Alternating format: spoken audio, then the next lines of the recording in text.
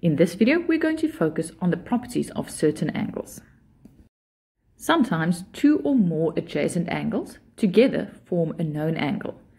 For example, a right angle of 90 degrees, or angles on a straight line of 180 degrees, or angles around a point of 360 degrees. In all of these cases, we can always determine an unknown angle by making use of all the given known angles. For example, if we know that angle B2 is 76 degrees, we can calculate that angle B1 then has to be 23 degrees so that they add up to form the known 90 degrees. Or if we know that angle R3 is 150 degrees and angle R2 140 degrees, we can determine that angle R1 should be 70 degrees so that they all add up to 360. It is then important to remember that you need to supply a reason for each of these statements. So that will be right angle, angles on a straight line, and revolution. With the knowledge that we now have about angles on a straight line, we can derive a new property when two straight lines intersect. Let's say we knew that angle R1 was 140 degrees. Then, using angles on the straight line MN, we can calculate angle R2 as 40 degrees. Similarly, using straight line PO, we could have said that angle R4 should also be 40 degrees.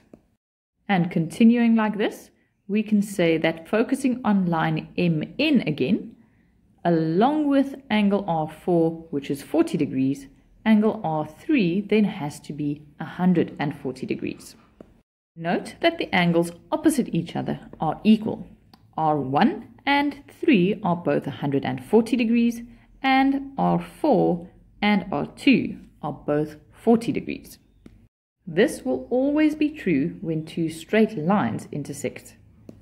When using this property in calculations, you need to supply a reason, and that will be vertically opposite angles. Note the small difference between opposite angles in a polygon and vertically opposite angles. Vertically opposite angles touch each other and have a common point. Let's have a look at how we can use these properties in calculations.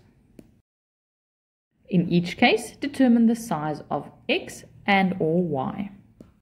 In example 1, we need to get the size of angle x.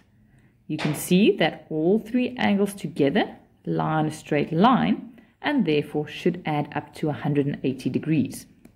So, angle x plus the 60 degrees plus the 75 degrees should equal 180 degrees, and the reason for this is angles on a straight line.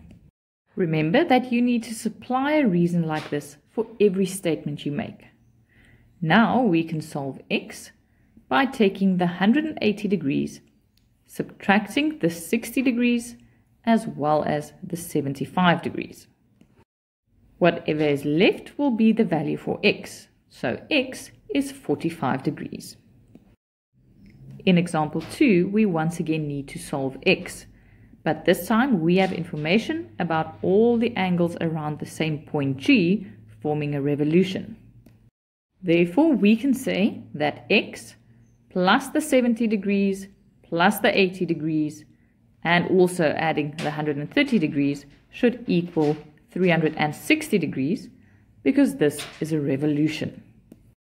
All the constant values on the left add up to 280 degrees. So, to solve x, we're going to take that 280 degrees and subtract it on the right-hand side. Therefore, x will be equal to 80 degrees. In example 3, we are going to calculate the size of x by recognizing that these are two straight lines intersecting, which means that the vertically opposite angles are equal. Immediately I can write down that x will also be 48 degrees, and the reason for this will be vertically opposite angles. In number 4, we need to solve x and y.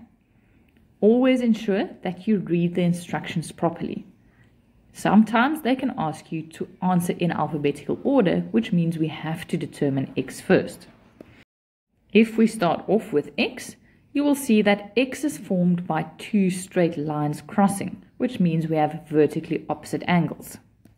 This means that x will be the same size as the angle vertically opposite, which consists of two small angles. So to determine x, we will have to take the 50 degrees and add the 65 to that, because we have vertically opposite angles, and that means that x is 115 degrees. And now that we know that x is 115 degrees, we have two options of straight lines that we can use to solve y.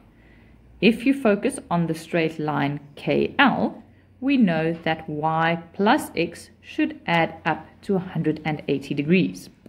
So y will be 180 degrees minus the 115 degrees of x, because they are angles on a straight line, and that means that y is 65 degrees.